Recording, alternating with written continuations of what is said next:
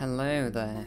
So in this tutorial we'll be downloading the 1PG template and creating a simple website, like the simplest template pretty much, I guess. So we're gonna go to this folder. You can go to any folder. We're gonna make a new folder called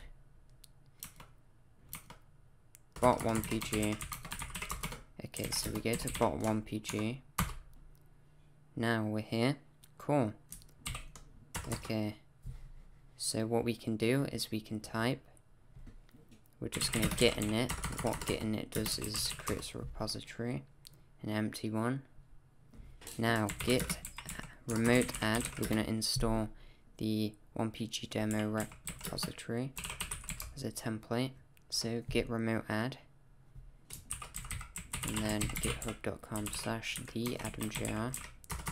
Oops, and then 1pg-demo.git. Oh, sorry, I forgot to add origin, which is the name of the remote, the git remote repository. So now we can type git remote view, check if it's added. There we go. Origin is like the default name for this.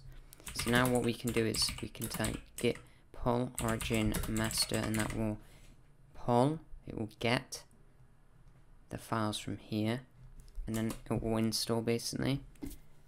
There we go. If we type dir here, we can see what's inside the folder. We can type explorer dot. Okay, we can type explorer dot to see what's inside the folder here. But most importantly, we can type code dot, open Visual Studio Code. There we go. Boom. This is what we'll be using to edit our files in here.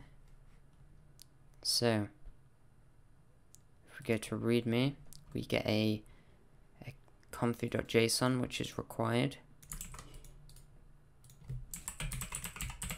So make sure you paste that in like that. So we're just going to go to developers real quick. We're just going to use a different bot, 1PG demo it was, sorry.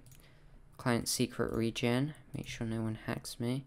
Oh, we're not using the secret, we're using the token. We'll add secret here eventually. We'll get to it. So we're going to paste this in. So that's the token. 1PG demo, that's the database. So that's all set up. So we're ready to go already. If that makes sense. We can press F5.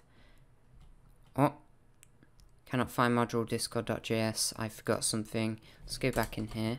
Or alternatively, we can close this. We need to install the packages. NPM I. That will install everything we need. Okay, so whilst that does that, we're going to make a folder here called dashboard. And inside we're going to make a file called server.js. I'm just going to name it TS, but there we go. JS. And then we're going to import, using common.js, we're going to import Express. What is Express? It's a web server. Web framework, more specifically. It simplifies a lot of things we can do, basically. Okay, so it simplifies a lot of things we can do. We're going to add this boilerplate code here. So this creates a web server in like a few lines of code, basically, which would usually take a lot more. That's why we're using Express. So what we do is we type npm I, capital S for save, Express. And then we're just going to copy this here, or we can just type it const express. Just going to require Express, so we can just paste it in. So what is app? Const app equals Express. So Express here, let's go into it. It's a function here. It is a function. So if we express, as you can see, dot, we have many methods. It is indeed a function. So app, so we call it to get the app variable. Cool. And we have lots of helpful things, but we just want to listen to port 3000, which is the default port. But there we go. So we're gonna, after that we add a callback to console.log that the server is live on port 3000. But we can make that dynamic instead of 3000 hard coded. Just use a variable called port. There we go.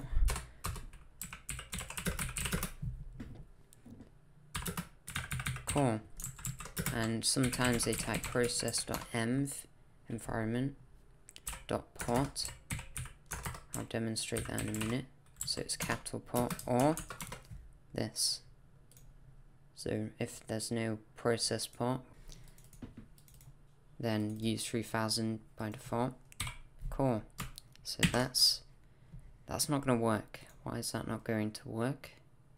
Well, we can type node server.js, but we're going to go in here and type require at the bottom here. So we want the bot to load first. Require dashboard dot slash dashboard server. Now we're going to press F5 and it works. It's logged in. Server is live on port 3000. Obviously, if we remove this import, it does not have any connection to the app, so it doesn't know what it's doing. This file is ignored. But there we go, we have our first server. So now if we connect to localhost 3000 here, it says cannot get /, which means the root route, which we'll get into the next video. But if we go to any other port, it should not work. That means the server is listening on this port, which is good. That's what we want. There we go.